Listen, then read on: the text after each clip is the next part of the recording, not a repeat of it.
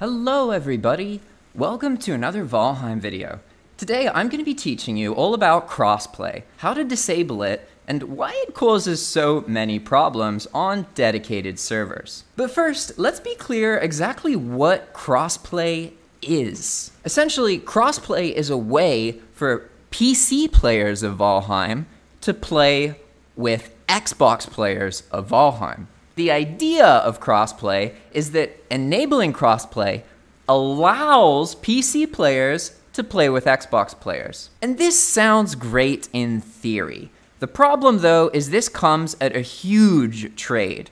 Your server is going to be plagued with disconnection issues if you have people on PC and people on Xbox playing. The Xbox players are probably going to be okay, but crossplay makes PC players disconnect a lot. Basically, crossplay doesn't work effectively. That's the problem. You see, there's this horrific problem that happens. Right now, I'm on a copy of the Path to Ashlands No Map, No Portal playthrough that's currently taking place. You can check out my post if you're interested in joining. But we had a big problem. Basically, people just get disconnected a lot, much more often than is normal. And so when that was happening, I was like, okay, I guess I should try disabling crossplay, because I've heard that it makes problems. And so I came down here to this setting on my dedicated server, and I went from it being set to active, and I set it to inactive, and then I turned the server back on. Lo and behold, not a single person could connect to the server anymore.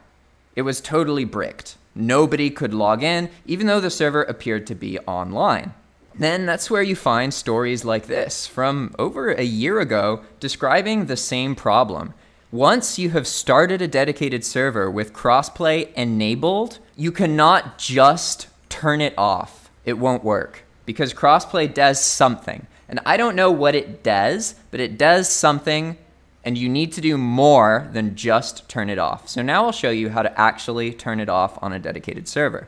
There's lots of different options for servers. You could be using a different server host. I use Zap hosting, but people like to use JPortal. There's all sorts of other server hosts. And you can also have a dedicated server on your own computer set up in your house and set up. There's a whole bunch of guides on how to do that. This issue is the same across all different methods. You cannot just do what the instructions say and disable crossplay. If you have been using crossplay and the server started with crossplay enabled, you have to download the world file, restart the server from scratch, wipe everything, reset it to factory settings, and then start it with crossplay disabled. That's the key. That's the step that will fix the problem. So here is exactly what you need to do. You need to turn off your server, then you need to disable crossplay through whatever means, download the world files so you have the FWL file and the database file, and then you need to reset your server host to factory settings. For me, in Zap, what I have to do is browse the website and then look for this server reinstall option.